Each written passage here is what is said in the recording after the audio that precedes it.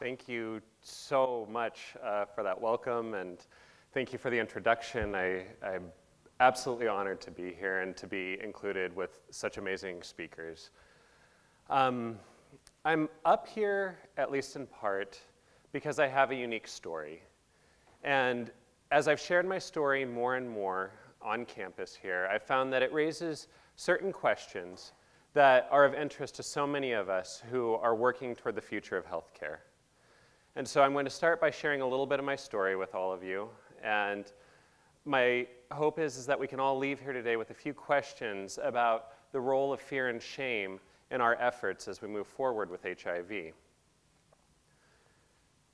To start, I am HIV positive. And that in and of itself is not necessarily that unique. There are about 34 million people around the world living with that diagnosis. But my journey with HIV from the start and where it has taken me is perhaps a little bit different and perhaps of an interest to people here today.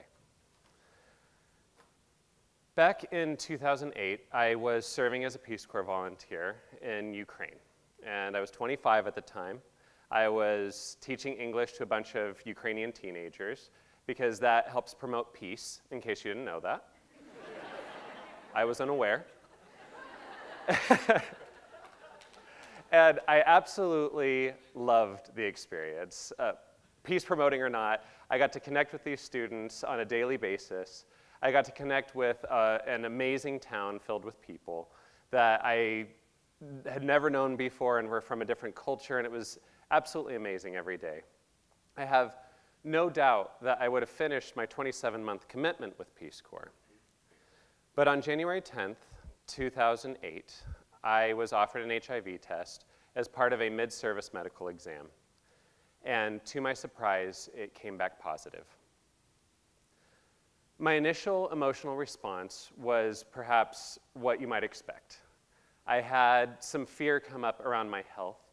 I knew that there was treatment, but I wasn't exactly sure what it meant for my health more generally. I had a lot of fear around what people would think about me, what my father would think about me, what my friends would think about me, and some shame started to come up within me. But even within that moment, my number one fear turned out to be whether or not I could finish my service and connect back with my students. It was incredibly important to me that I not have to retreat home simply because of this. Unfortunately, the Peace Corps decided to medically evacuate me to Washington, D.C. And there I learned that it was Peace Corps policy to dismiss people who tested positive for HIV. They said that, thank you for that. They said that I couldn't finish my service because I wouldn't be able to complete my duties as a volunteer because of my illness, and that they wouldn't be able to take care of me in a foreign setting. The fear that I had amplified tremendously. I suddenly had this fear that I was now so undesirable and so useless that I couldn't even finish my volunteer commitment to my students. And some shame started to really come up for me. I started to feel like I was being punished, and there was part of me that wondered if on some level I didn't deserve it. It connected with something in my mind from growing up gay in a conservative community, where I had learned that on some level I was bad, and that on some level these sorts of things happened to bad people like me. But fortunately I had a lot of support at the time, including support from an amazing friend who pointed out to me that I had done nothing wrong, that I was living my life the best way that I could, and that I was trying to do some good things with my life and help people.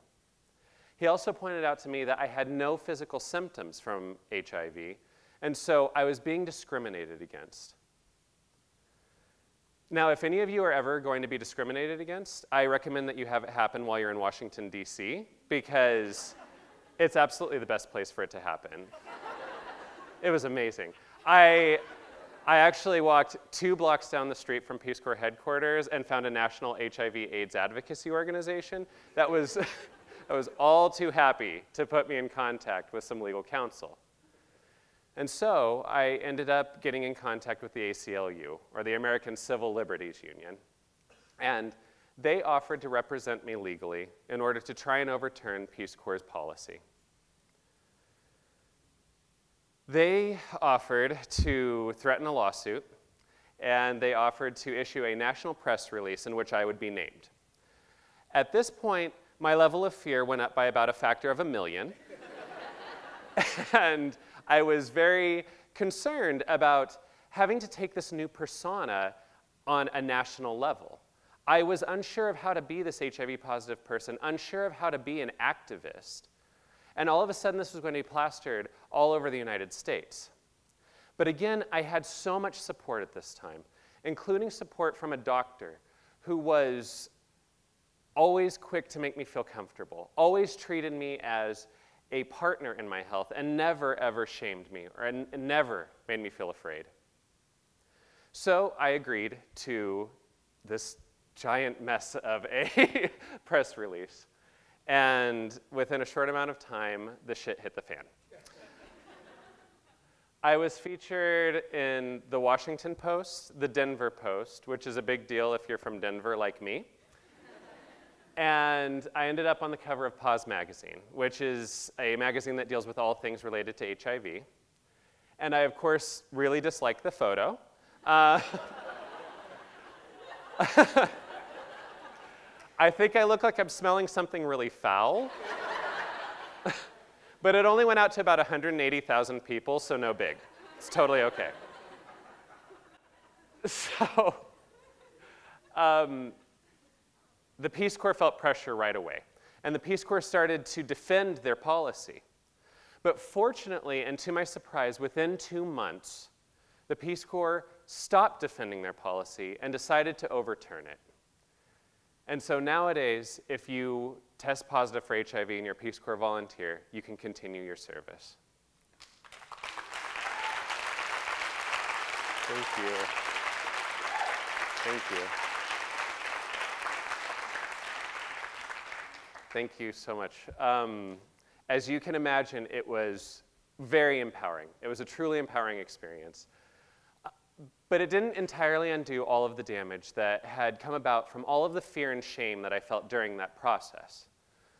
At one point, my story actually ended up on a Fox News website, and some of the commentary that was posted showed a lot of judgment and showed a lot of fear and a lot of shame. And that was from people who didn't even know me. And so I became fascinated with this phenomenon of fear and shame around HIV. And I wanted to know how this actually affected other people living with this virus. And that eventually led me to get a job as a case manager at the Northern Colorado AIDS Project. And while I was there, I had the privilege of working with an amazing group of people who happened to be living with HIV. I had the honor of helping them connect to services that they desperately need. And I saw these wonderful individuals try to deal on a regular basis with so much fear around their health, so much shame from their communities, so much shame from their friends and from their family, and the secrecy that drove. And I began to want to understand what was being done to try and protect people from this same type of fear and shame that I had experienced. I wanted to understand what was being done on a national level to allow these people to live with dignity and live full lives. And so, in part of trying to discover this, I applied to the Mailman School of Public Health in order to get my master's, and I actually got in. I packed up my moving truck. I drove all the way across the country all by myself. I felt so tough. And then I actually managed to park in Manhattan, which made me feel really tough. It was amazing.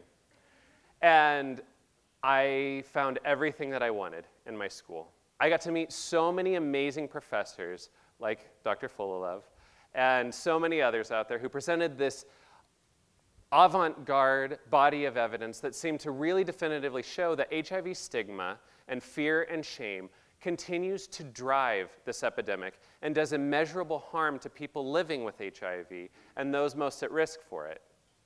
It was incredibly validating to hear this, and it drove my passion onward.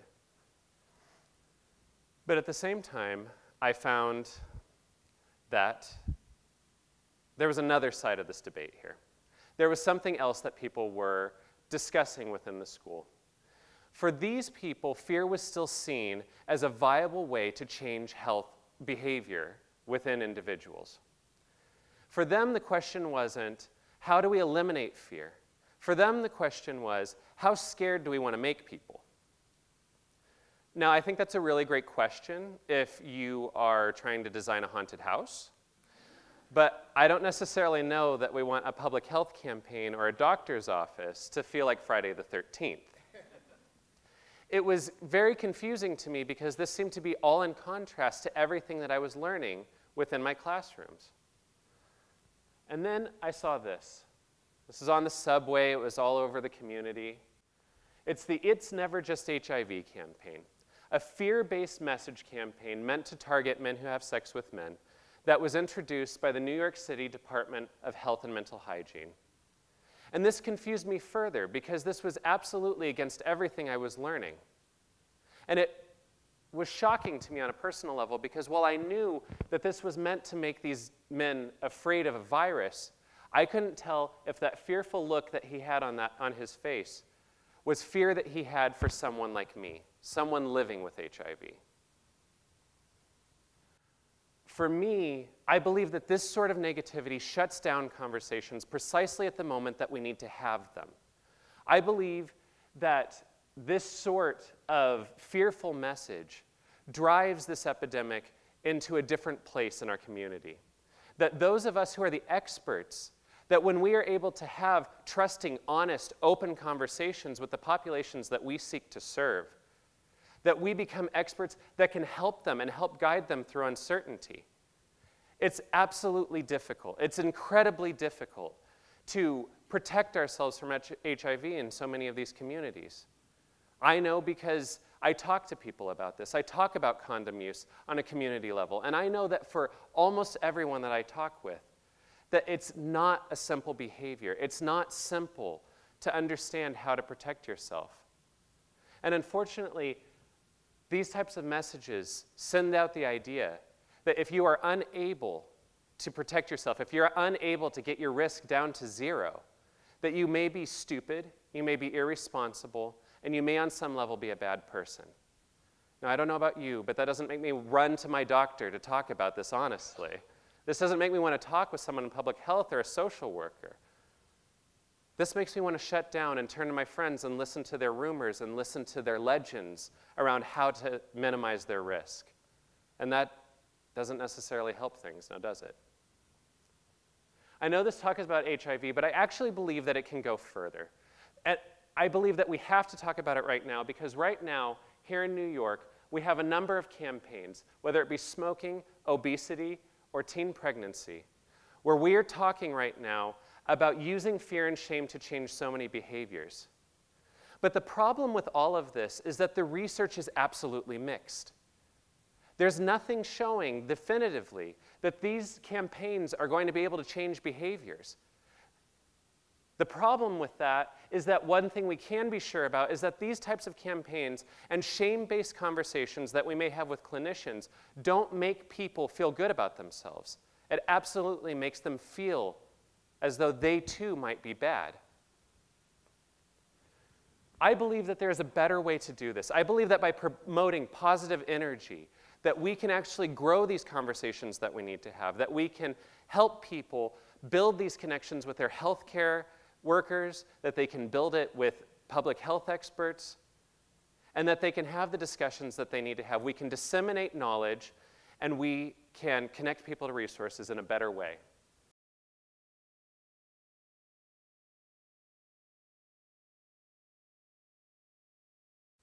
Some of you might remember this campaign. This is an anti-smoking campaign that came out a few years ago called the Truth Campaign. And in a very innovative way, it treated the dissemination of information and the connection to resources as some sort of activist campaign that was inclusive of everyone, not just people who don't smoke, but people who do smoke. It brought people together and built that conversation. I believe that this is the type of energy, the type of messaging that we need in order to make differences in these very complex health behaviors. It's not that fear and shame aren't motivating. They absolutely are. Those of us who study at Columbia University understand this. Don't we? Yeah, we do. If I don't finish this paper on time, I won't get the grade that I need in class, and then I won't be able to graduate, and then I'll never get a job, and then I'll never be able to pay off my student loans, and that will motivate you. That will motivate you.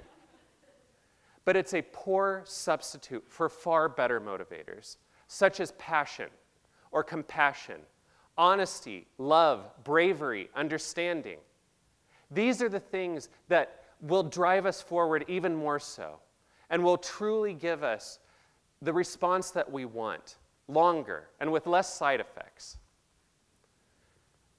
I believe that health is more than just the absence of disease. I believe that health is mental health. I believe that health is happiness. I believe that health is well-being. And if that's true, then these types of campaigns may very well do more to harm health than help health. Now, I hope that everyone leaves here today with a few questions in mind of the role that fear and shame should play in any of our healthcare initiatives. But if you still don't believe me, I have brought in an expert. That is a picture of Yoda. And I will leave you all to read the quote, but I dare you all to argue with the Jedi Master. Thank you so much.